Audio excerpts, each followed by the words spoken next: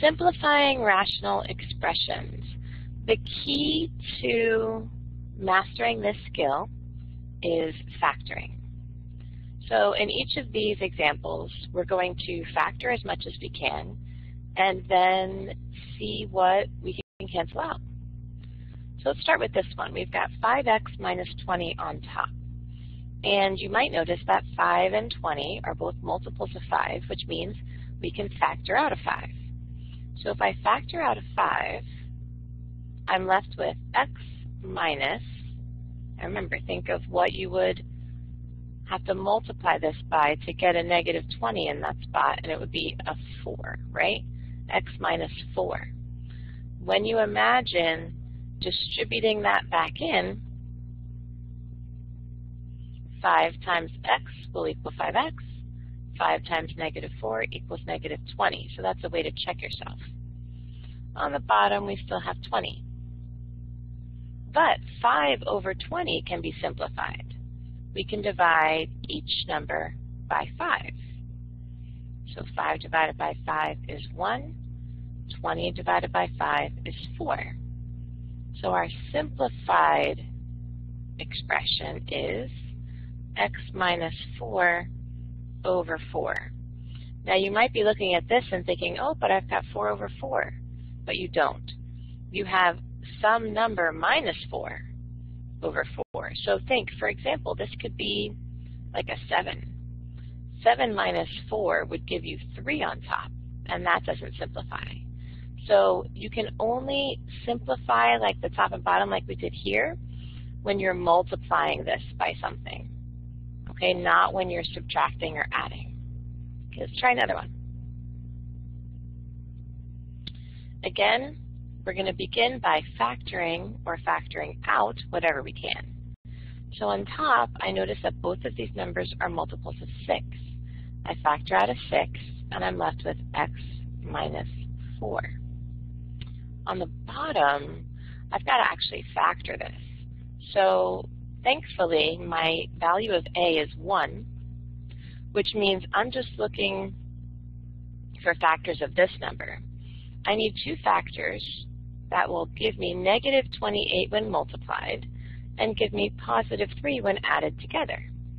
And those 2 factors are going to be a positive 7 and a negative 4. Multiplied, they equal negative 28, but if I add them together, I get my middle term, which is positive 3. So now I'm going to put my factors in. I'm going to write them as binomials. So I have an x here and an x here, and then I take these 2 numbers that I found, positive 7 and negative 4. And in the top, it does say something different. I just blazed right over that. Simplify completely and find restrictions on the variable. The last one didn't say that. This last part about find restrictions on the variable. So remember that thou shalt not divide by 0. In other words, we can't divide by 0. You can't have 0 in the denominator. There are 2 values right now that if we plug it in here or if we plug it in here will give us a 0. What number, if I plug it in right here, would make this binomial equal to 0? Think about it. What number would make that binomial equal to 0? Well, if I were to plug a negative 7 in this spot, then negative 7 plus 7 would make this whole binomial equal 0. And 0 times anything, whatever this is 0. So if I put a negative 7 in, that's going to give me a 0 in the denominator. What about the other binomial? What could I plug in this spot that would make this whole binomial equal 0? Right, a 4. So if I put a 4 in that spot, then this whole thing is going to equal 0. So these 2 numbers here are my 2 restrictions. So my restrictions are that x cannot equal negative 7 and x cannot equal 4. And now I'm going to continue simplifying. So notice that when we did the restrictions, it was after we factored. but before we started canceling, okay? So after you factor, that's when you look for your restrictions. And now we're going to cancel because any value over itself is just equal to 1. So x minus 4 over x minus 4 has a value of 1, regardless of what we put in for x. It's the same expression over itself. So then we completely simplify this to be 6 over x plus 7. And again, here are our restrictions. X cannot be negative 7 and cannot be positive 4. Let's try another one. All right, so like I said, factor, factor, factor. So I'm going to take this top one, and I'm going to write it down here, and we're going to factor it. This one's going to take just a little bit more work to factor. So I want to look at my value of A and C, right? I want to multiply them. And when I multiply A times C, I get negative 15. I'm looking for a factor pair that will equal negative 15 when multiplied, but equal positive 14 when added together. And that's going to be a negative 1 and a positive 15. These two numbers, when multiplied, will give me negative 15, but when I add them, they give me my middle term. So now I'm going to show you my nifty trick, and I have shown it to you in recordings before, but just in case you forgot, I call this method the A over method. So the A over method says that you take the value of A, which is 3, and you put it over each of the numbers that we just found. So that means we're going to do 3 over negative 1 and 3 over 15. Now, this fraction is completely simplified, so we're going to leave it alone. This fraction, though, can be simplified further.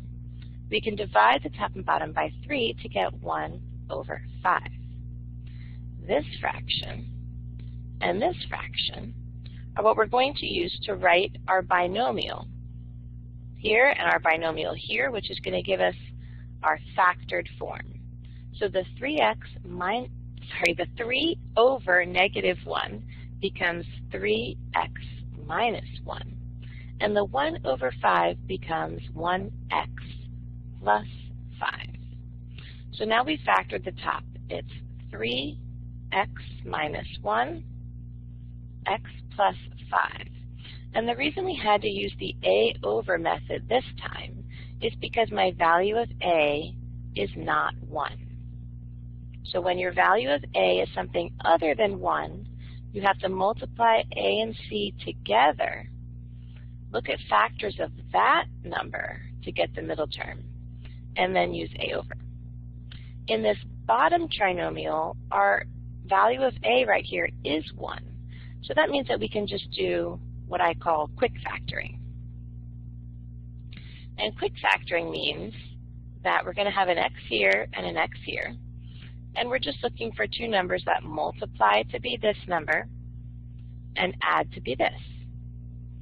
So two numbers that multiply to be negative 10 and add to be 3.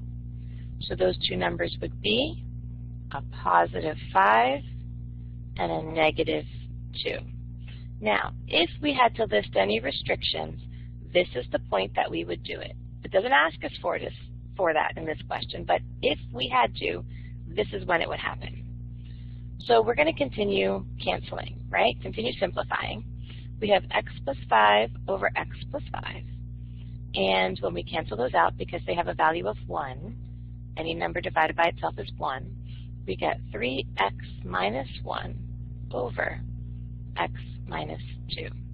And that's our completely simplified rational expression.